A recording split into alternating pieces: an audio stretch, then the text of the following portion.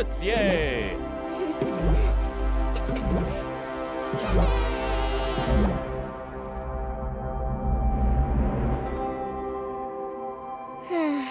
It sure is lonely out here. I wonder what the other planets have been up to lately. I should go visit them.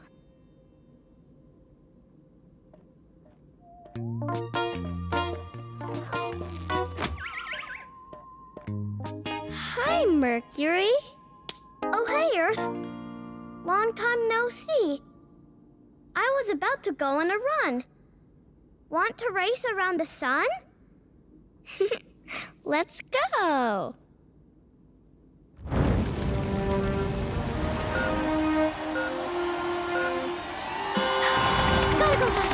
Gotta go faster. I got this. You're fast.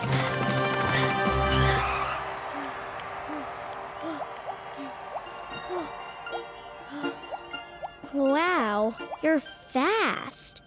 You ran 4 laps in the time I did 1. Thanks. I'm little, but I'm the speediest planet in the whole solar system. Mercury zooms around the sun every 88 days. Hi, Earth. Do you mind if I borrow your moon to shoot hoops? I don't have one. No problem, Venus. I'll come play with you.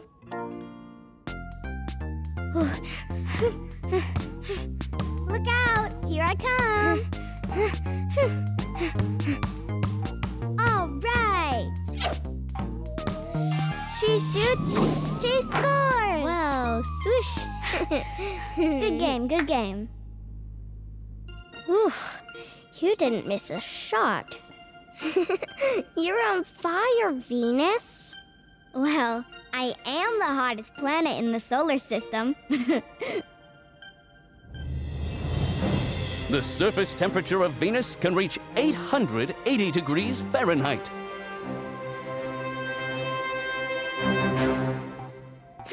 Oh, how's it going, Mars? Dude! Come surf the asteroid belt with me. Whoa! Look out! Look at me! Hey, Jen! We made it through. Whoa. All that surfing turned up some of your rusty red dust. Righteous! Hey, that's why they call me the Red Planet. I'm the reddest and raddest around, brochacho. Mars gets its color from an abundance of iron oxide, commonly known as rust.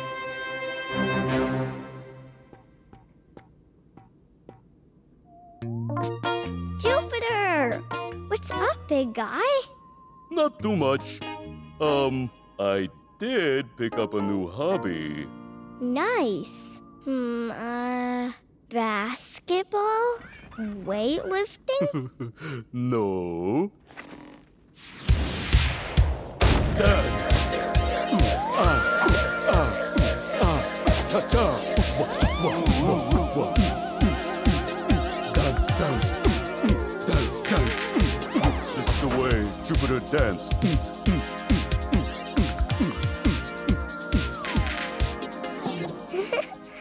That was beautiful! I didn't know the biggest planet in the solar system was so graceful. Thanks. I may be large, but I'm light on my feet. Jupiter is mainly made up of gases, such as hydrogen and helium.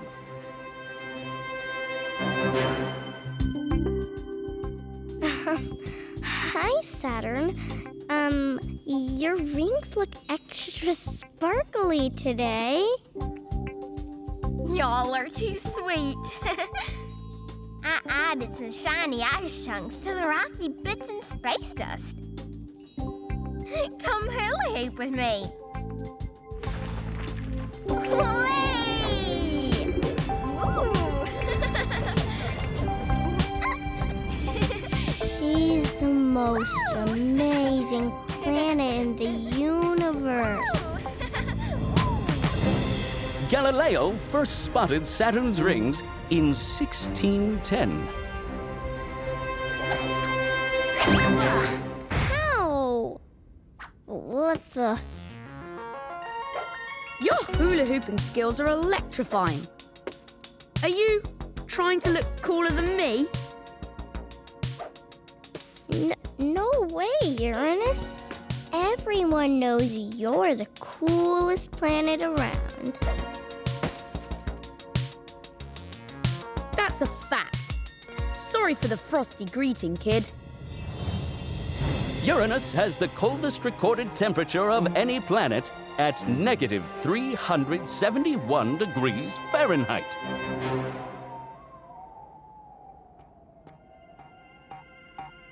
What are you doing way out here, Neptune? I like how quiet and beautiful it is. Ooh, look how those comets light up the sky. Beyond Neptune, the Kuiper Belt is a source of comets.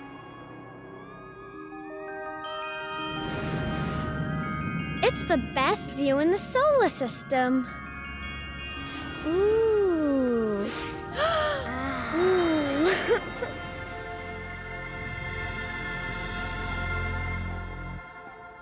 Wow. The other planets are so special.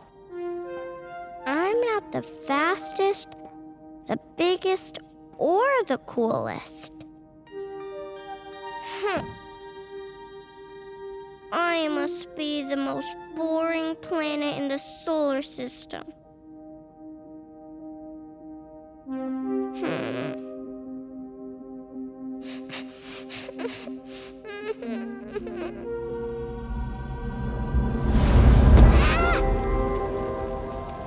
Wake up! What? We have something for you, Tiny Blue Marble. For me? Surprise! Your air is the freshest. Me? You're covered in flowing water. Yeah? And most importantly... You're full of life! Aww.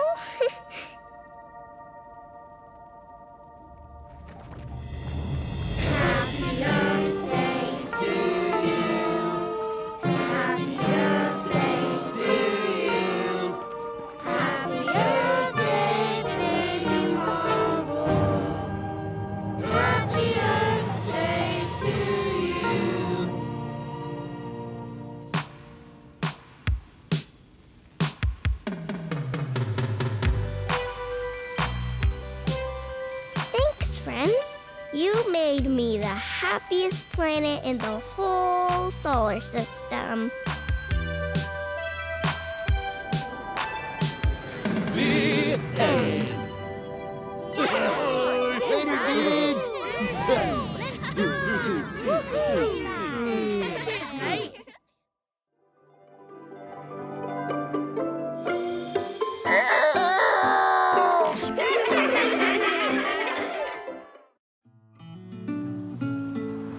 Leaves. An autumn pop-up book.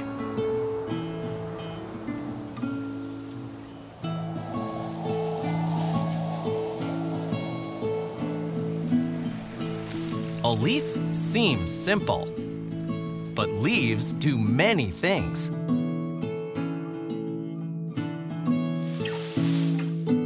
A leaf contains green chlorophyll that helps it use sunlight, water, and air to make food for the plant.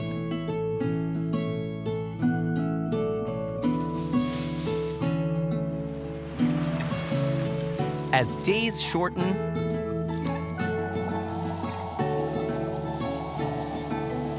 autumn's brilliance flutters down.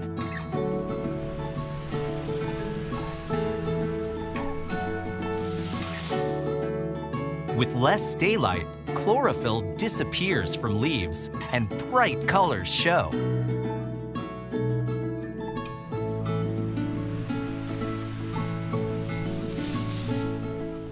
As leaves drop, some birds migrate to warmer places.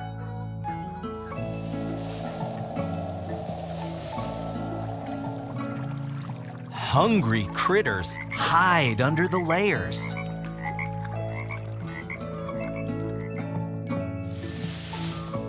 The hedgehog curls up in a prickly ball to sleep, its spine sticking out for protection.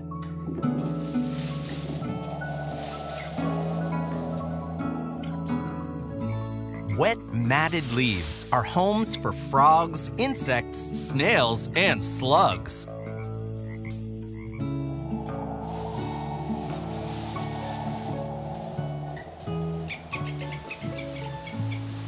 Leaves rustle as animals hustle for food.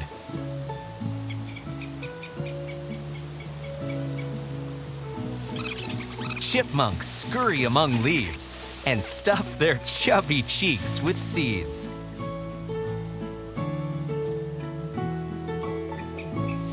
Squirrels bury acorns and nuts under leaves to store for winter feeding.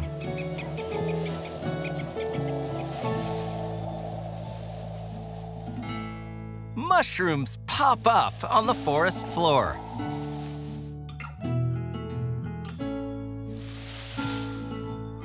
Mushrooms often grow in damp, leaf-covered locations.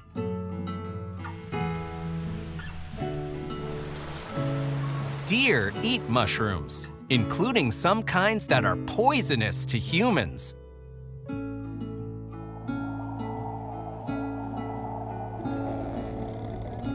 Leaf-lined burrows are cozy for dozing.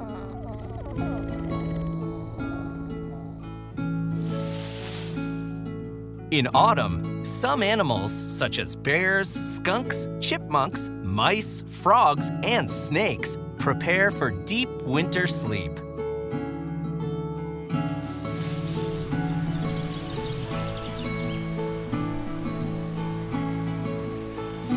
Leaves change. They are so amazing.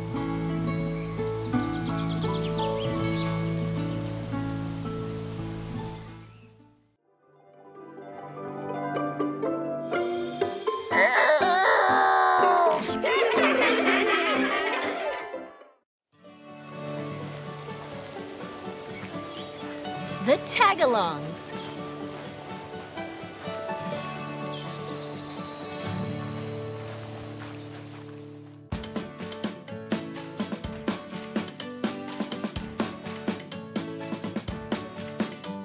Julia wakes up to a beautiful sunrise. She beams. Today is the perfect day to hike up to Pancake Peak. The air is fresh.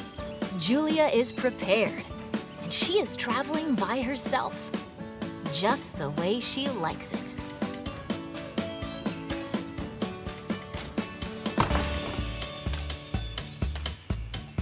Grumble, grumble, grumble. Be home in time for dinner.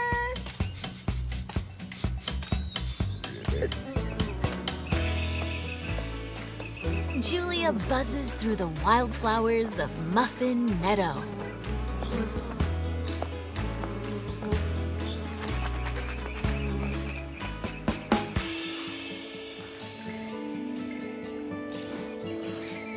Click. She spelunks through the darkest depths of Black Coffee Cave.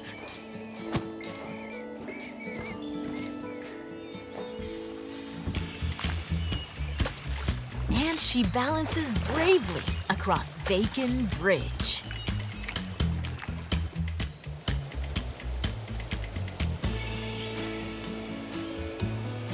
Julia crests Hash Brown Hill in record time. She has a quick picnic for one. Grumble, grumble, grumble.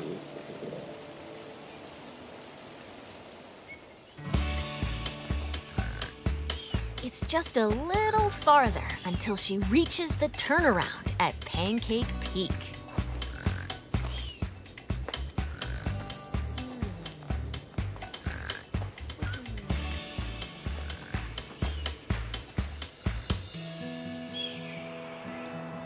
The panorama at Pancake Peak is perfectly peaceful. She has it all to herself, just the way she...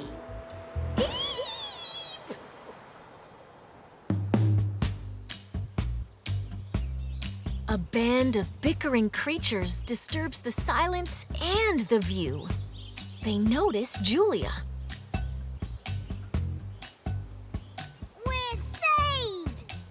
Cries the tiny pack rat. This nice girl can help us get down. What? Where is a girl? Asks the javelina, squinting and fiddling with his broken glasses. A stranger? Eep! Cries the frightened porcupine.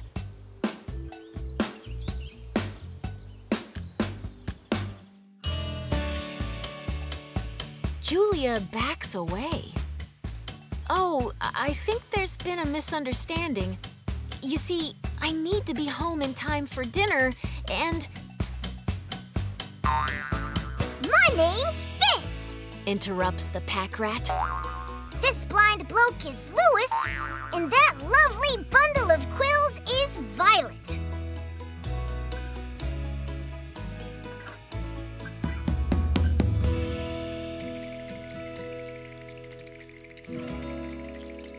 We're stranded, squeaks Violet. Getting to the peak was fine, but when I saw how high we were, I poofed. Which broke my glasses, grumbles Louis. I can't see a thing. And popped the cargo balloon I was using to lighten my load. Groans Fitz. Now my pack is too heavy for me to carry.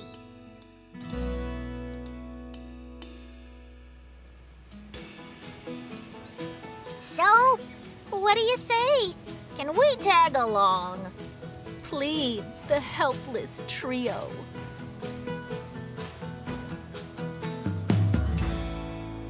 This is not the way Julia likes it.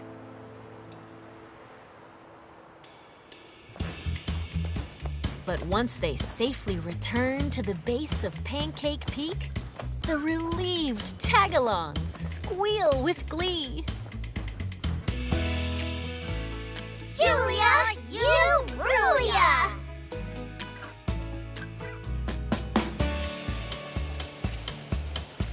They break for a sunny group picnic at Hash Brown Hill.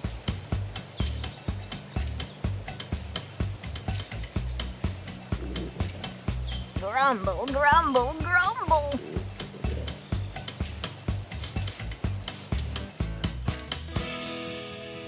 As Fitz opens his backpack, Julia exclaims, "Whoa!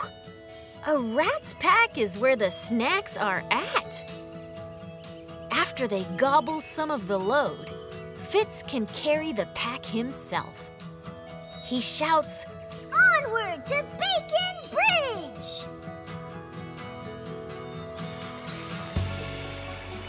but Bacon Bridge is broken. We're doomed! Frets Violet, Don't worry! says Fitz. What kind of pack rat would I be without a pack raft?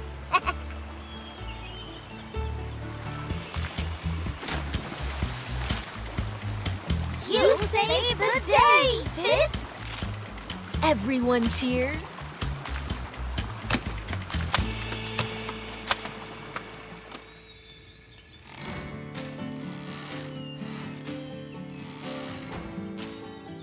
should keep moving, worries Violet.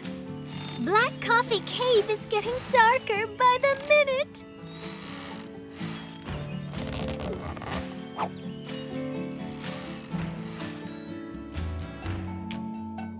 Oh no! Julia gasps at the mouth of the cave. I've lost my headlamp. My flashlight is gone too! Fitz cries. Follow me, grumbles Louis. I can't see, but I have an exquisite nose. Do I smell wildflowers at the other end of this cave? That's Muffin Meadow, exclaims Julia. Come on, everyone. Louis can get us through this.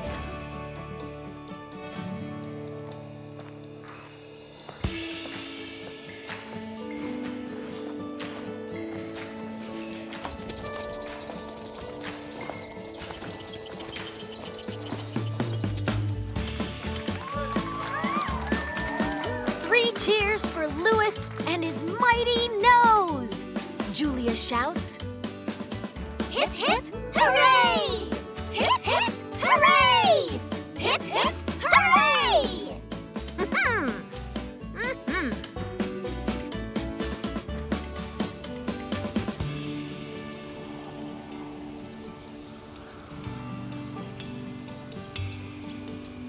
Wait, what happened to Muffin Meadow? Whispers Julia. Look out! It's a trap! Cries Fitz.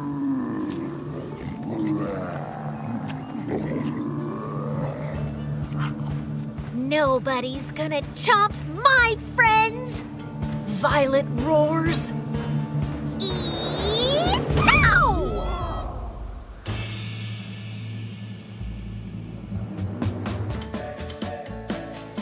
Righteous defense, Violet. If it hadn't been for you, we'd all be plant food, exclaims Julia. Speaking of food, do you smell that? Asks Louis.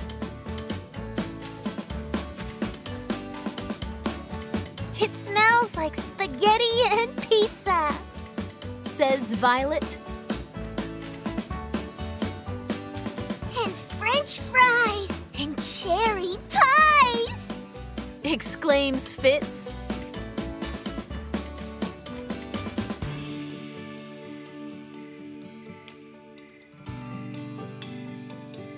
It's dinner at my house, says Julia, and we are right on time.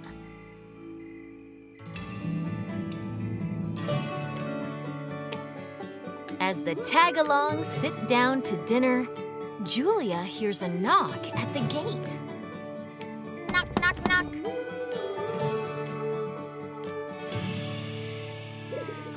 Grumble, grumble, grumble.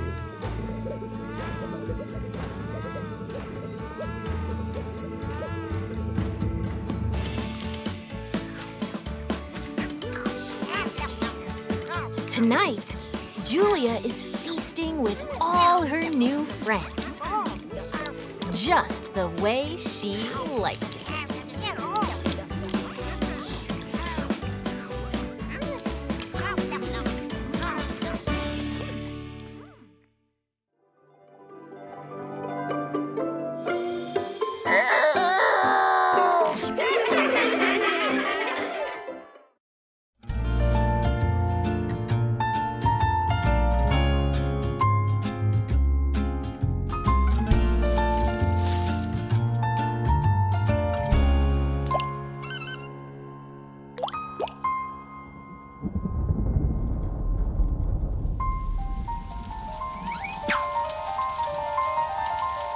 Where does Kitty go in the rain?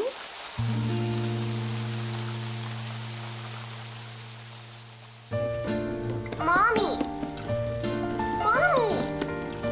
Where's my pet? Kitty's outside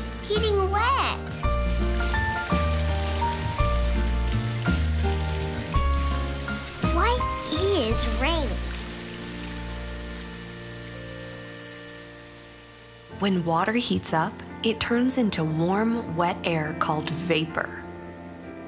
Vapor rises into the sky where it becomes cold and turns into a cloud.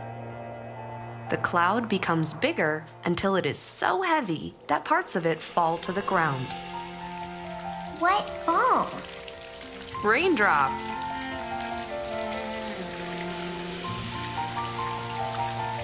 Kitty will find a place that's dry. Let's look for Kitty. Want to try? Do cats like rain? No. Water makes a cat's fur feel very heavy. Cats' ears cannot keep water out, and they don't like the way it smells.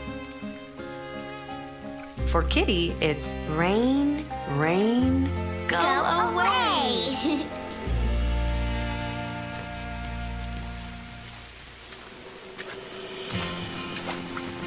Raindrops are falling on Mama Duck.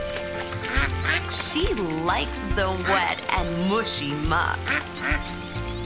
Do ducks like rain? When ducks comb their feathers with their bills, they leave a layer of oil on top.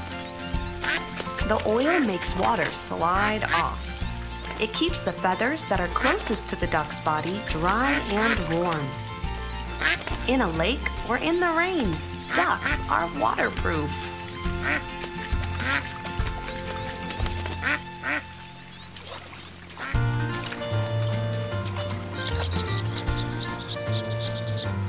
Rain won't scare a squirrel away. He stays busy on a rainy day. Do squirrels like rain? If it is not raining too hard, a squirrel will curl its tail over its head to make a built-in umbrella. In heavy rains, squirrels stay in their nests to keep dry.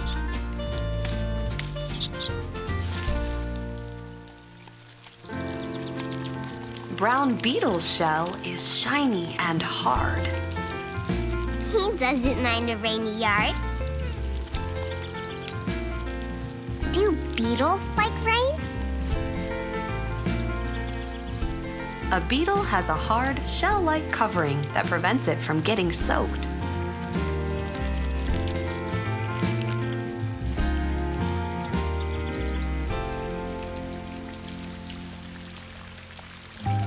Worms are squirmy on wet ground. They squirm and wiggle all around. Do worms like rain? Yes. Earthworms mostly live and travel underground because they need moisture all the time. After it rains, you will see worms because it is wet enough for them. They can wriggle along much faster above ground.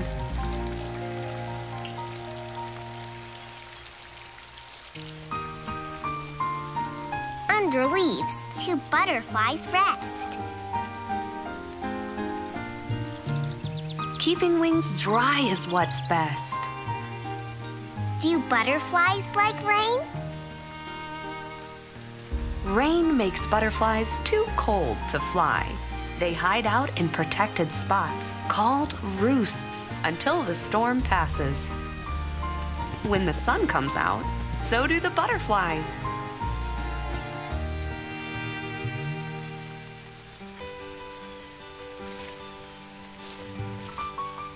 Bird peeks out from a hole in a tree. He says, "Look, no rain on me." Do birds like rain? Some do, some don't. Most small birds tuck themselves away in nests or the inner branches of a tree or bush, or under anything that will keep the rain off. After a rainstorm passes, you can go outside and listen for all the birdie chirps.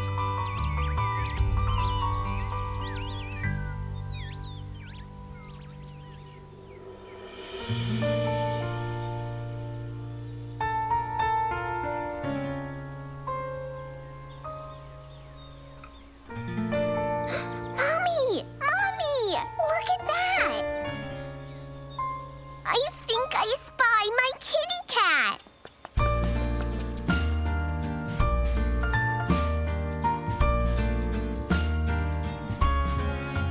Clouds are gone. The sun is high. Here's my kitty. Warm and dry.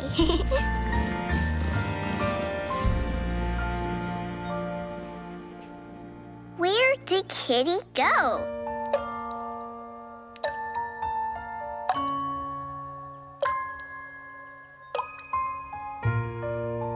Where does Kitty go in the rain?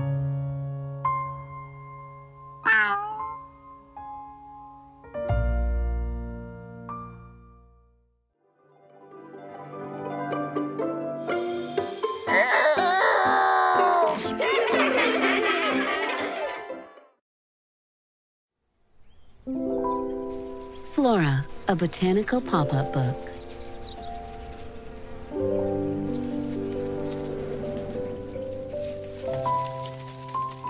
Every flower begins as a bud. Their blooms produce seeds which root into sprouts.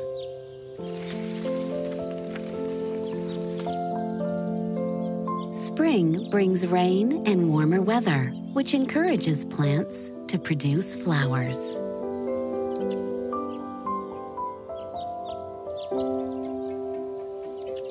While all flowers share the same humble beginnings,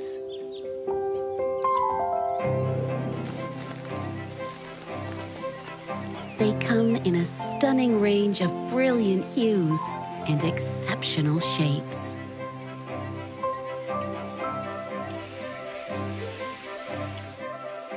Annual plants have bright, showy blossoms that last a single season. Perennial plants survive many years and tend to have smaller flowers.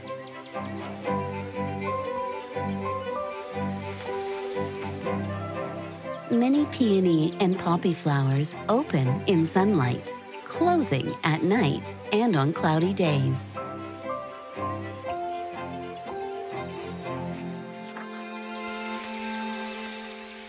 Jasmine flowers release their fragrance after the sun sets to attract nighttime pollinators.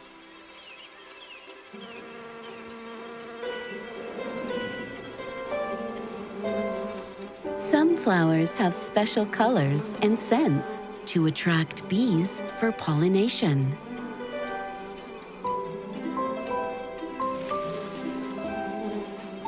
Bees turn nectar into honey to feed the colony.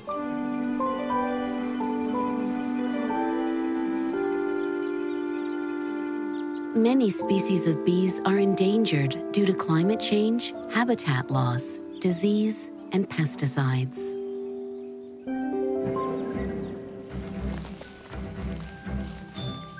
Sweet floral nectar feeds tiny animals and insects.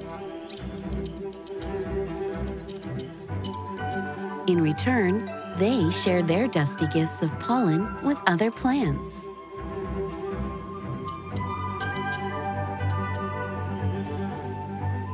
Hummingbirds can drink up to 2 times their body weight in nectar a day.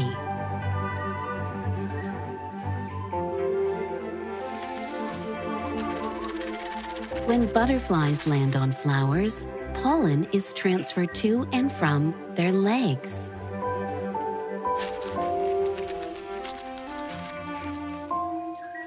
More than 300 species of fruit depend on bats for pollination.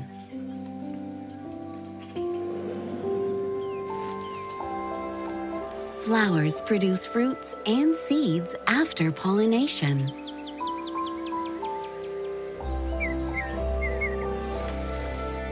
Critters deposit fruit seeds in new areas through their droppings. Some seeds are airy enough to flit in the wind. Others are carefully armored for years. Every fruit starts as a flower, but not every flower produces fruit. While some flowers grow on land, others flourish in water.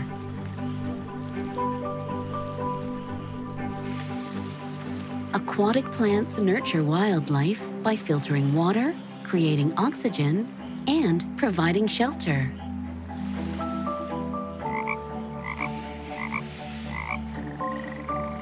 Plants that grow in water often have flexible stems that either float freely or reach into the soil below.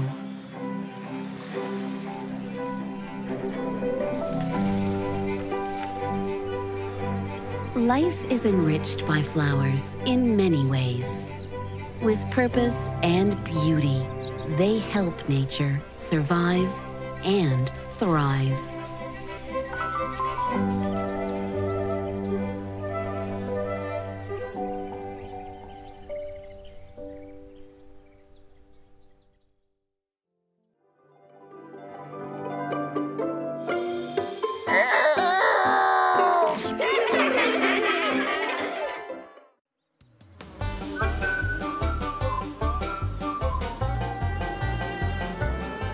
The bee box that Jack built.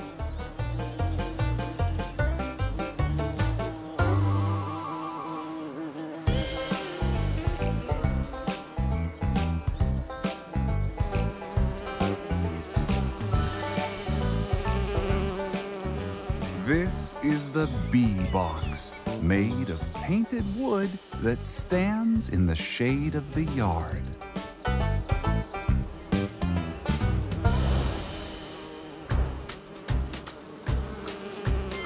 And these are the honeybees that live in the special box that stands in the yard.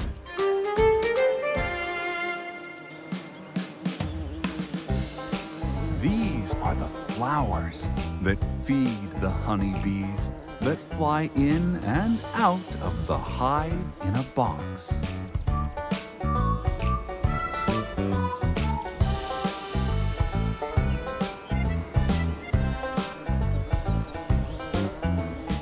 And this is the sweet nectar that feeds the queen and the other bees that live in the bee box that stands in the yard.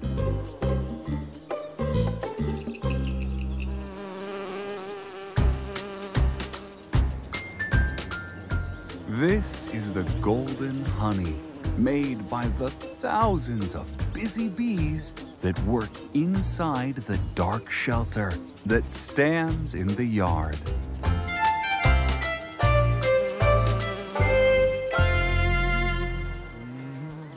And this is Jack, the daddy, who keeps bees as a hobby, gathering honey from the bee box that stands in the yard.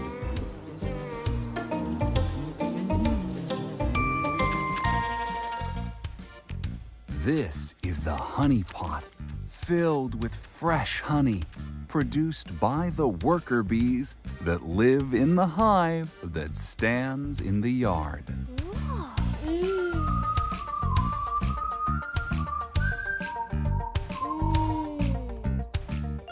And this is the mommy, who drinks tea with honey while her children snack on bread and sweet, gooey honey.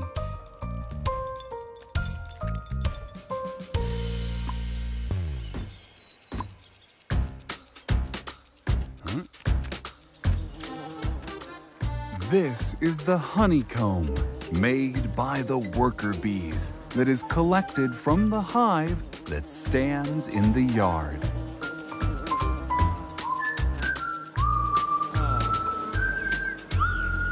And this is Jack, the daddy, who likes to eat raw honey and comb with slices of tart green apple. Delicious. This is the beeswax, made into candles that are scented with honey that is collected from the hive that stands in the yard.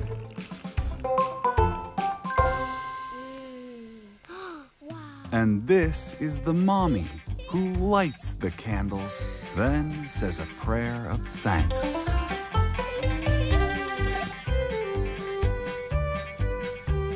This is the cough syrup made with golden honey that comes from the hive in a box that stands in the yard.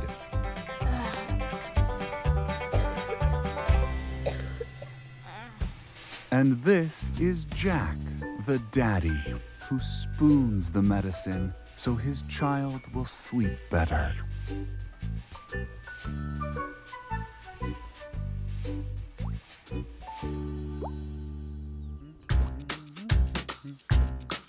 This is the yogurt mixed with honey that comes from the bee box that stands in the yard.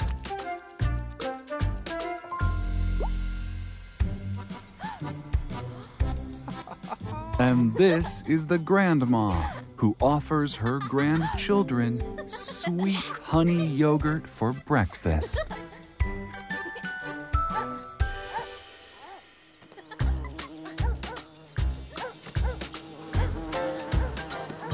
Here is the whole family, thankful to the bees for the candles, for the golden honey,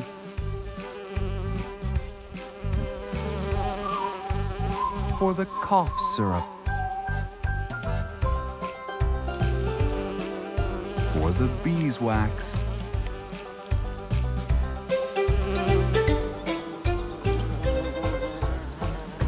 and for pollinating the flowers.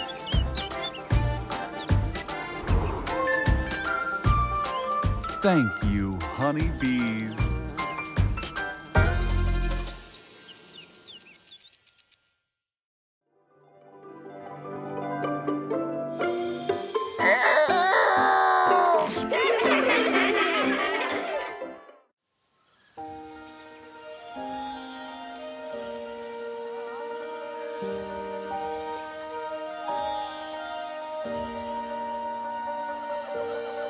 The Boy Who Grew a Forest. The true story of Jadav Paying.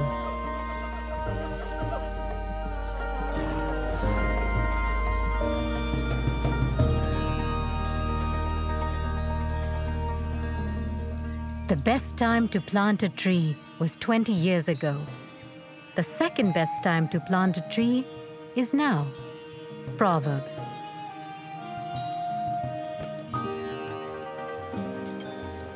In India, on a large river island, among farms and families, hard at work, there lived a boy who loved trees. Trees meant shade, food, and shelter for many.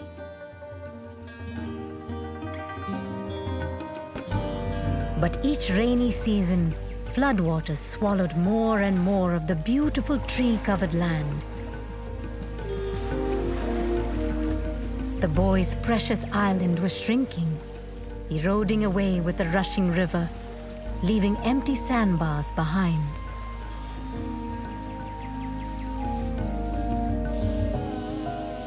The boy witnessed animals stranded on those sandbars, their homes destroyed.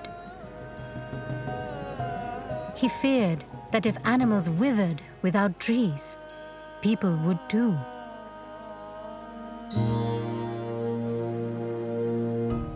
The boy shared his fears with the village. The elders explained that the only way to help animals was to create new homes for them.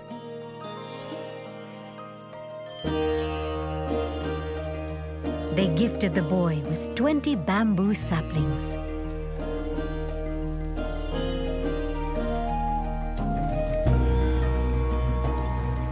Alone, he canoed down the muddy river. He wished he could cover all the land with trees.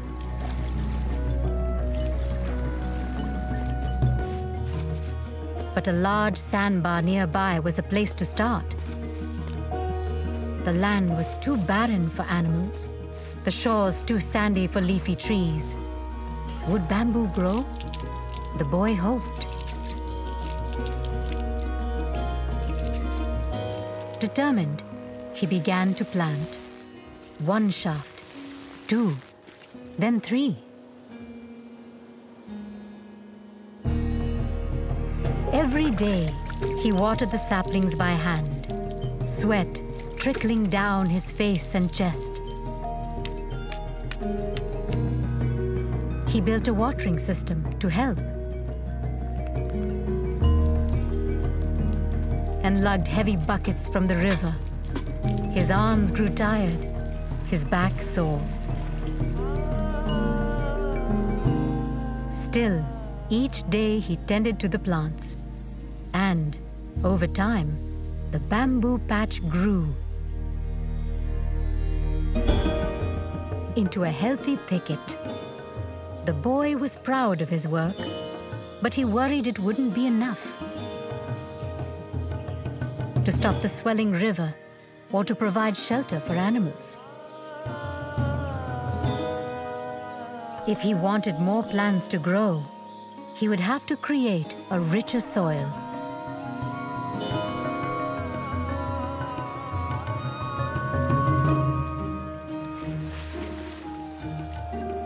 The boy carried cow dung, earthworms, termites, and angry red ants that bit him on the journey to the new home.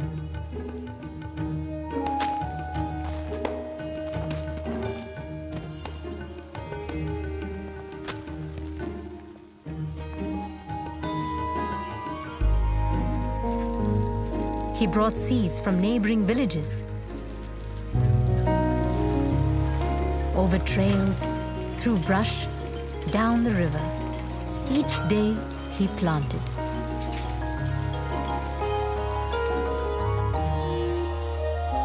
As years passed and the boy grew, so did a forest.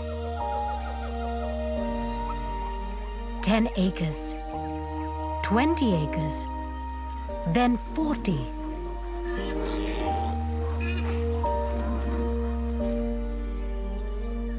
Wildlife returned for the first time in many years.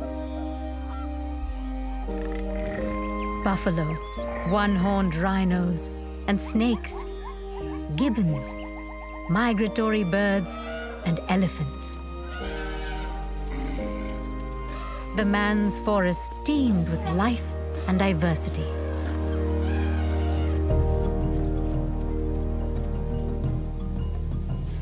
Not everyone was happy. Fear swept over the villages when tigers arrived. So the man planted more grasses to attract small animals that would keep the tigers happy in the forest. Elephants wandered into neighboring farms to feast on the crops. So the man planted more fruiting trees to help feed the hungry elephants.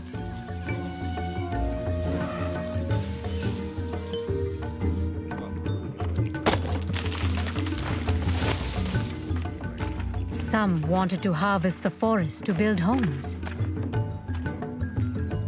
But the man was there to plant anew.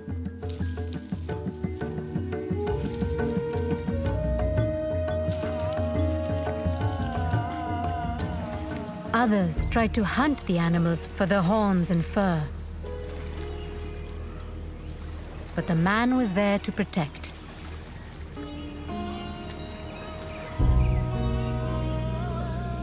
Few thought the forest would last, but the man believed in its strength. Now in India, on a large river island, among wildlife and trees as tall as buildings,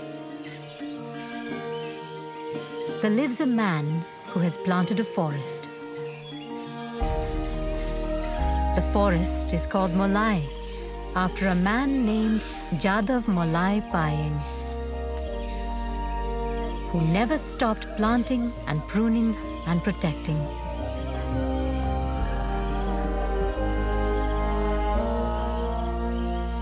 Only by growing plants, the earth will survive. Jadav Payeng.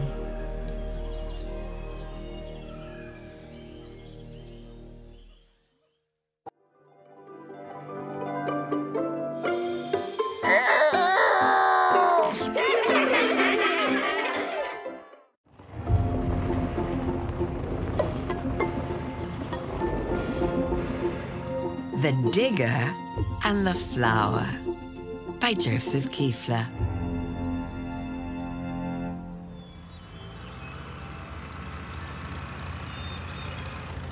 It was morning, and the big trucks were ready to work.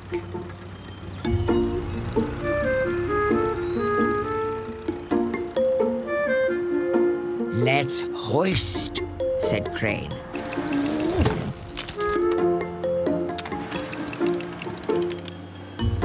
"Let's push," said Dozer.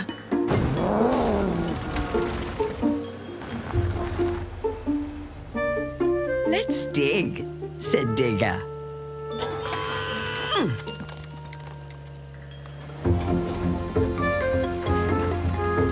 Together, they built tall buildings for working.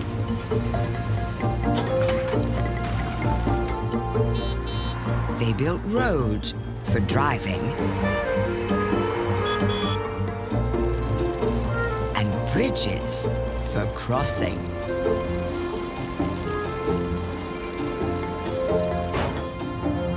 They built and built until the loud whistle blew.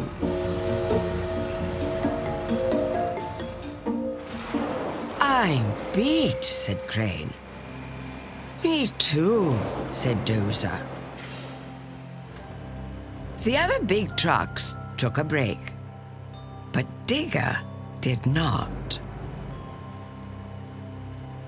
He had found something in the rubble. "Hello there," he said. The flower was tiny, but it was beautiful.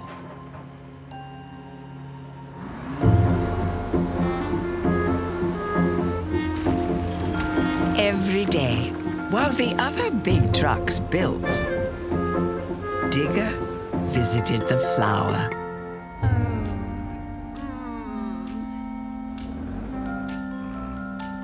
He watered it when its leaves looked dry. Drink up.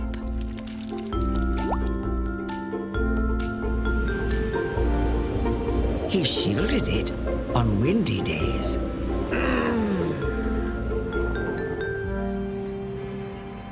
And just before he switched off for the night, Digger sang the flower a bedtime song.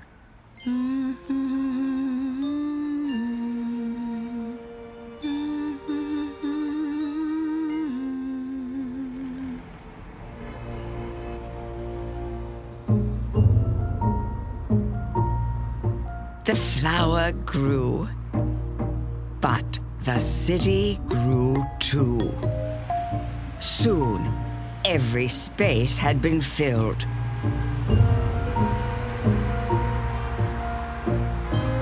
Every space but one.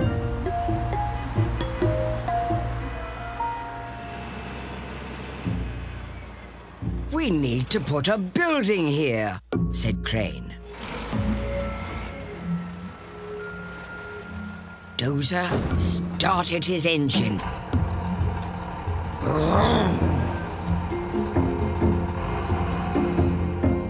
Before Digger could stop him, Dozer blew a big puff of smoke.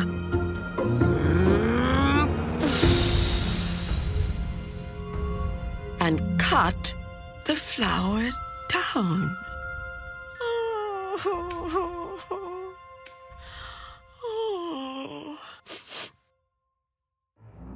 Then the other big trucks went back to work. But Digger did not.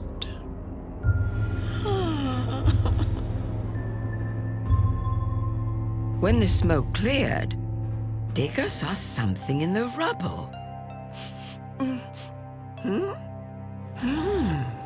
Little seeds, he said.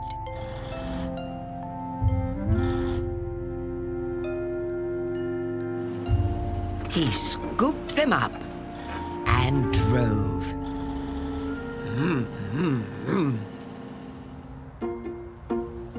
He drove past the tall buildings, past the farthest house on the farthest street.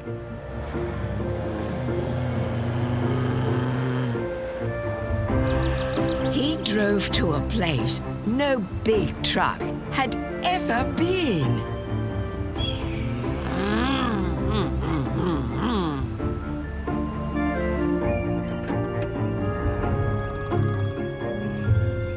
There, Digger stopped. He dug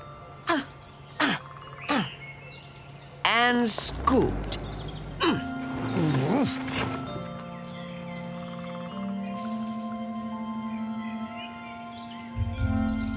And tucked the seeds into the warm earth.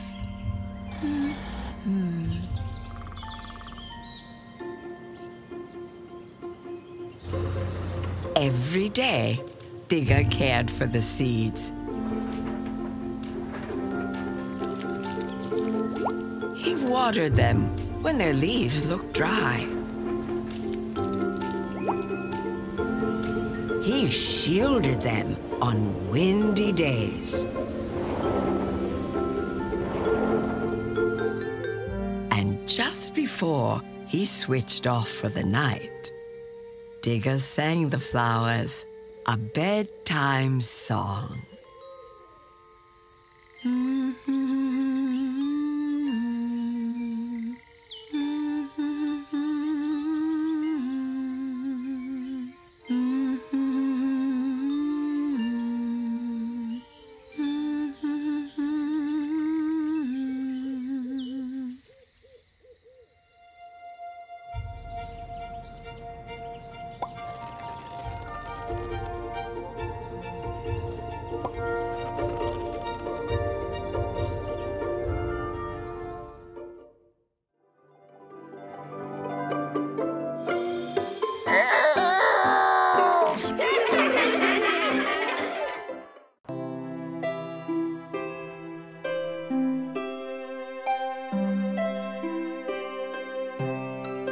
Plant a Kiss, written by Amy Krauss Rosenthal, illustrated by Peter H. Reynolds.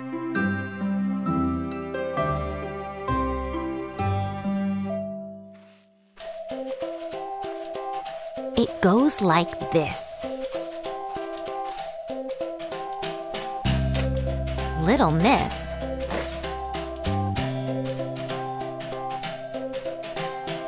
planted a kiss. Planted a kiss? Planted a kiss.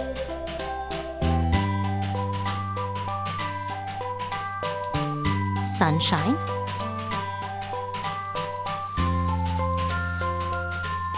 Water.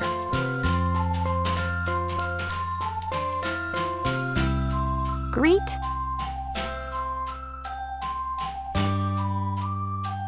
Repeat.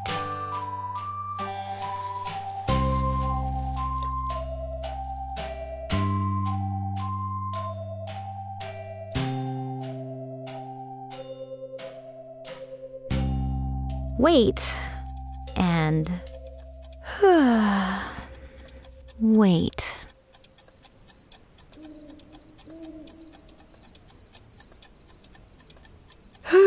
Getting late.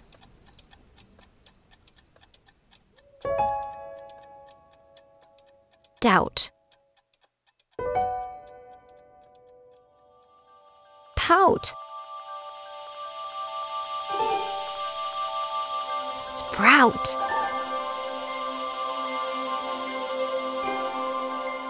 Shout! Shout!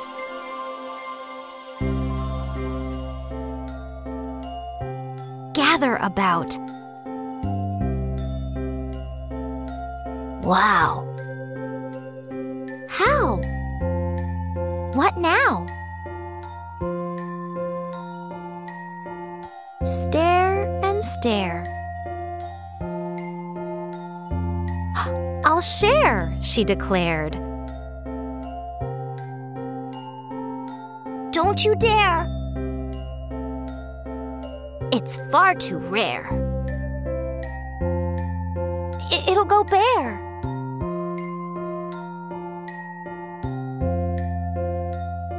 She didn't care.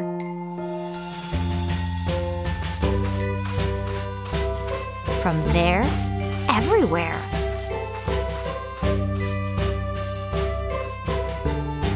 To and fro.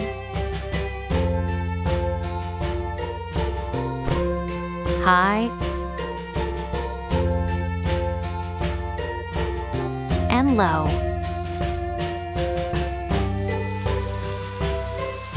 Rain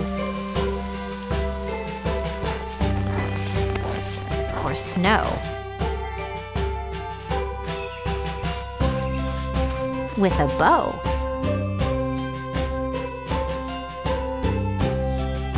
Alas, time to go.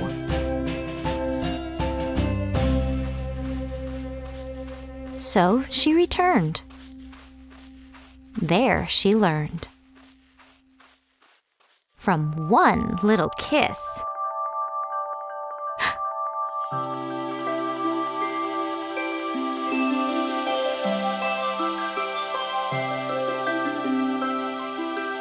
Endless bliss.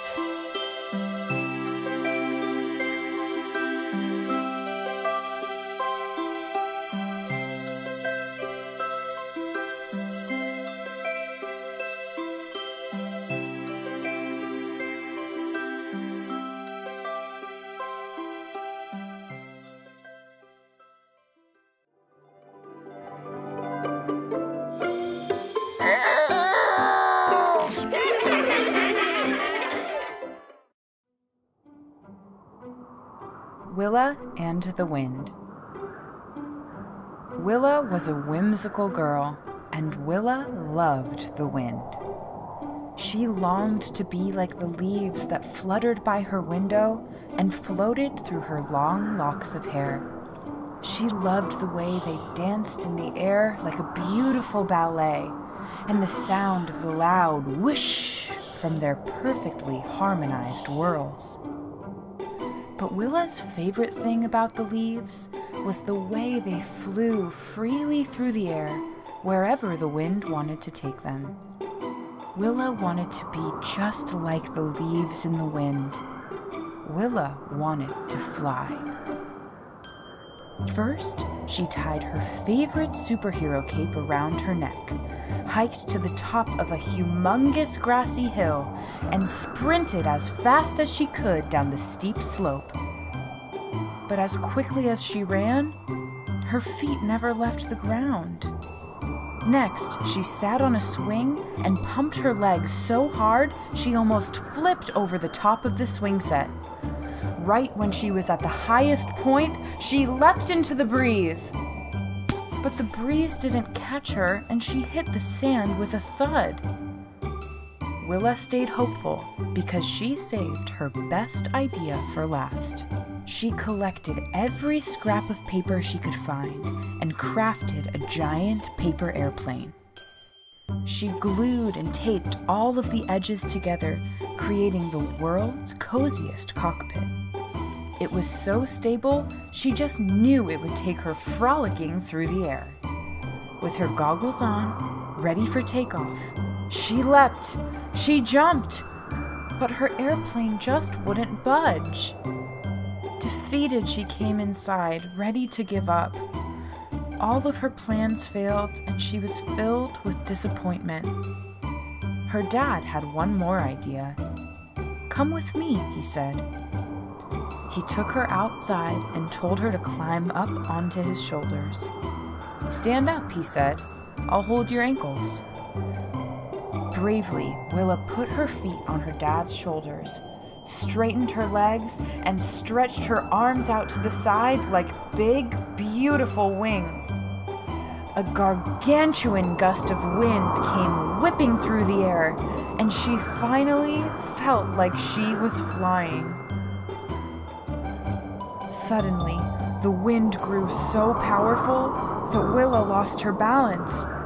From high up in the air, she stumbled and came falling down fast. Closing her eyes, she waited to feel her body hit the ground.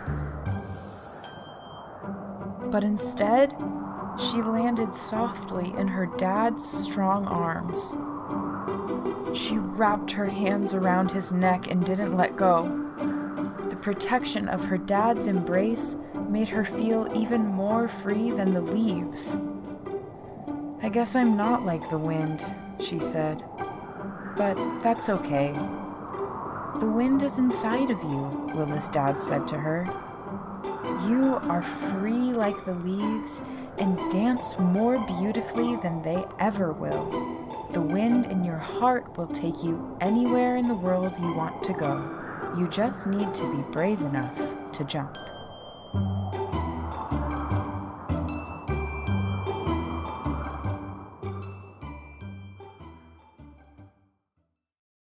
If you don't have Vooks, what are you waiting for? It's a kid-safe, ad-free library full of storybooks brought to life. My favorite story on Vooks is The Unicorn and Horse, because the horse feels like he's, well, not beautiful, but he actually is. I'm going to explore more on Vooks, and you should too. Don't wait around. Ask your grown-up and start exploring more fun stories like these. You'll be glad you did. Thanks for watching. For more stories, try the Vooks app for free today.